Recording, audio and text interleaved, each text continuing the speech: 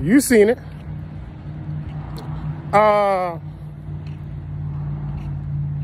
What it is and what it do. Damn it. Boss here. I'm out moving and shaking a little bit. It's the 25th of July.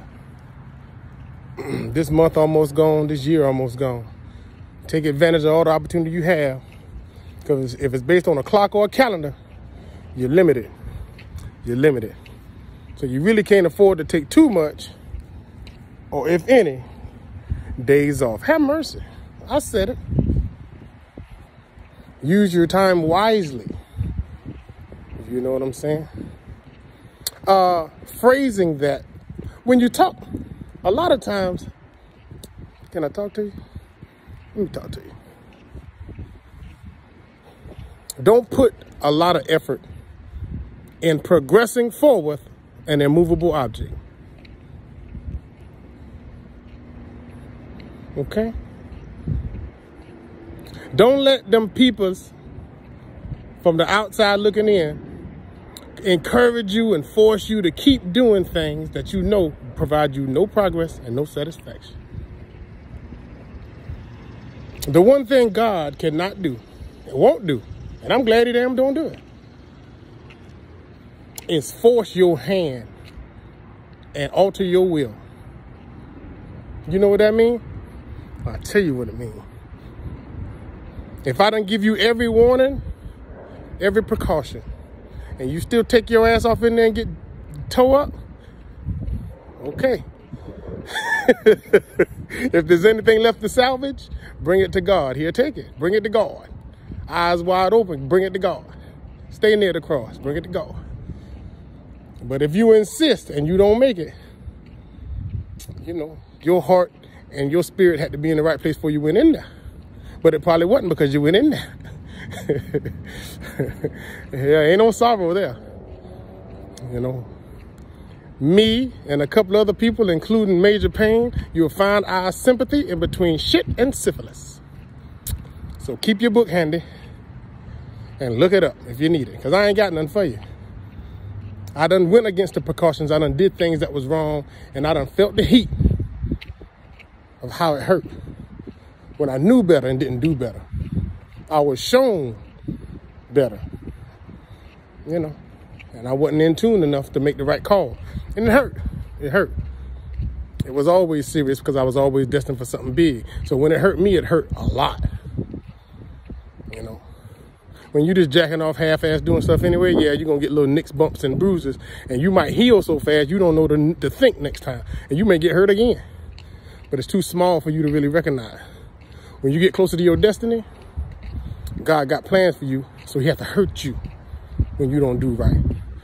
Mama got to whoop you when you don't do right. Daddy got to beat your ass when you don't do right. Because you've been taught, you've been told, you've been shown.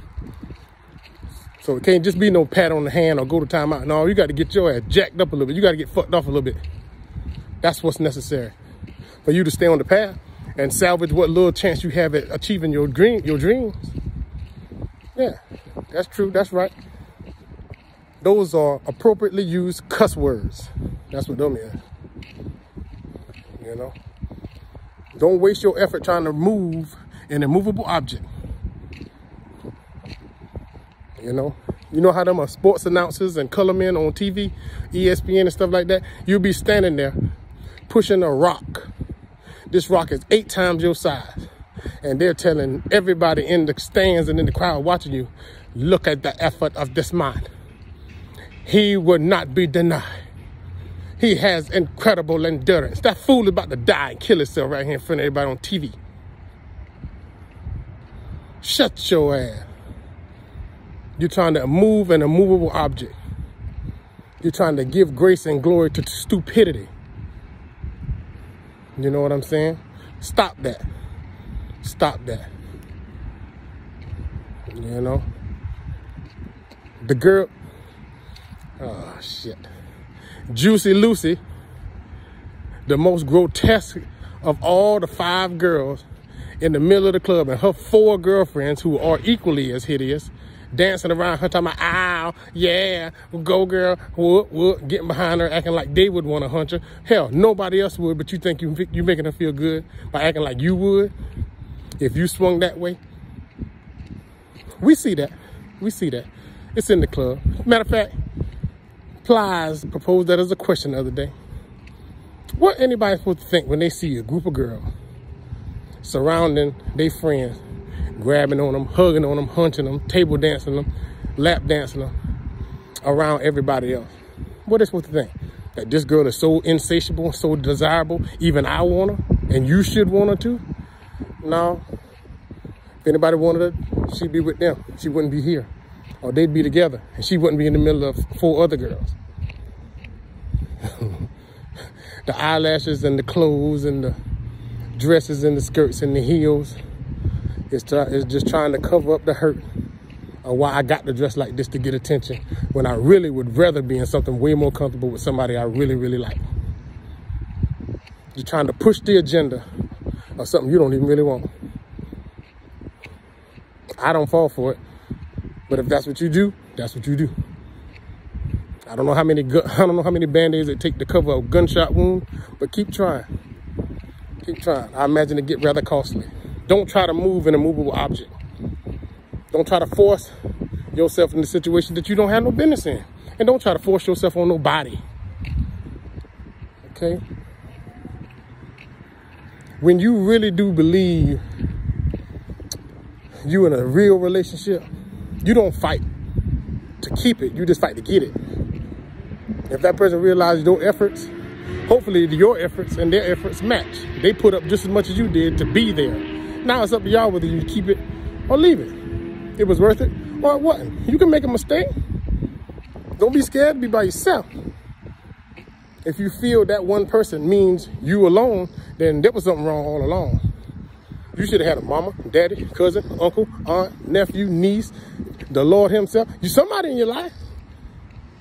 But you need to be wanted in a different way. Well, then say that. Don't say ain't nobody, you ain't got nobody. I ain't got nobody. You're on the phone with somebody. I ain't got nobody. But you got me. Yeah, but you my friend. Well, you got your mama. Well, mama got to love me. Well, what about the Lord? The Lord love everybody. That ain't enough. You want that one person to be that one thing. Well, then say that. If you think that way, you'll feel that way and you won't feel alone, because you're not alone. You're far from being alone. You know, you want raggedy ass, musky ass. You want one of these reject dudes from out the park so you can say you got somebody? Then say that. And then, yeah, go for that. But don't feel like you're alone if you ain't got it. That's just one thing you got to work on. Maybe he wants somebody with really, really low self-esteem, that wears really, really provocative clothes, that really, really ain't got no aims to be nothing except what he wanted to be.